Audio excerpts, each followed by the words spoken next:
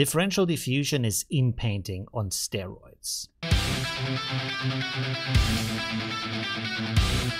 It's time to rock. This method has two huge benefits.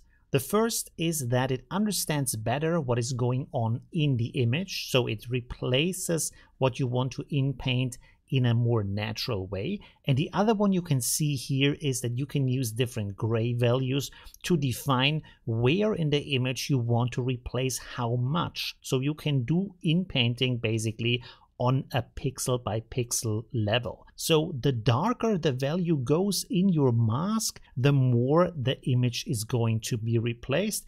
And you can see here some beautiful examples of that. Now this is not yet working inside of Automatic 11.11. However, you can use it inside of Vlad Diffusion. I couldn't get it to run myself, but you can try to make it happen. Now I have a reinstall of Vlad Diffusion, so this is completely fresh install. And when you go down here where you find your scripts, you can see here Differential diffusion is one of the choices with their new update. Now down here you can enable it, you can mask invert, you can set the mask strength, and you can also set a model here. When you select these models, these are going to download on the first rendering process, so this is going to be slower. And then also down here you can load a mask. Now apparently if you don't select a mask image down here, this is auto generating one for you, but I got a null error, so instead I'm going to show you this inside of ComfyUI, where again I think this is a lot more powerful. And also, as always, my Patreon supporters get this workflow, so you can try that for yourself. I built here at the beginning a very simple classic process where you load the model, you have your positive and negative prompt, the K sampler, and then the VAE decode to generate the image. So far, everything is super basic. Of course, we also have here our empty latent image. Now, next, we are painting the map. Here we have something that is called a preview bridge. This is from the Impact pack and is very useful because this will show you the image. You can paint the mask and then you can process this further in your workflow. To paint the mask in here, you want to right click and then down here select Open in Mask Editor. When you open that, you can then paint onto the image. So here you can see the original image that I have, and then you paint your mask in on the area you want to replace or you want to change. And then you click here on Save to Node. I have here an extra node that is converting the mask to an image just so you can see what is going on. And I have here an extra node with a Gaussian blur for the mask. This makes the mask soft on the outside and that blends it a lot better with the rest of the image. Now in that process, to give a fair comparison, I created a seed generator that is sending the same seed to both of these K samplers.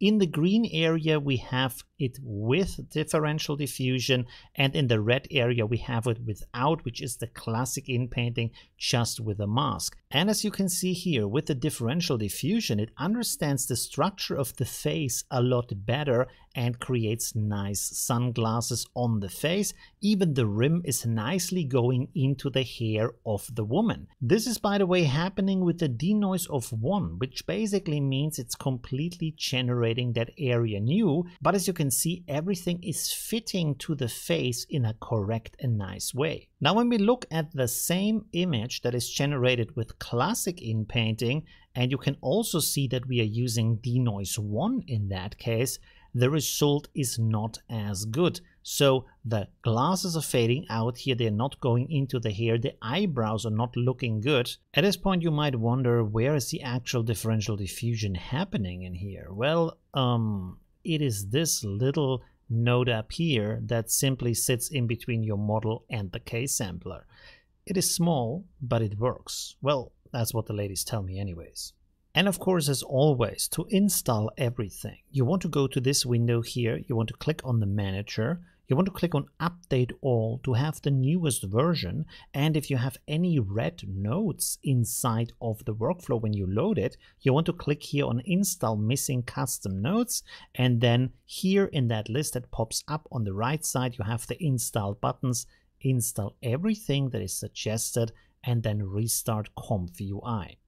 Now you might think this is probably happening because the mask is too small and this is fading out because of it. So I made the mask a lot bigger and rendered everything again. And even though in the new result you can see that the glasses are there a lot more, they are still not perfectly, because here on the edge it's kind of strange how it's rendering it. The eyebrows look a little bit strange, the hair here is kind of missing, and the glasses are bending over here where they are supposed to go into the hair. Now you might say this is probably because there is a blur around the mask and the value of the denoise is too high. So I turned the value of the denoise lower and I turned off the mask blurring. But still, on the right side we can see here the classic inpainting. We still have a problem here with the hair. We have here a cut for the lip, which is not good, and overall the image doesn't look satisfying. While on the left side,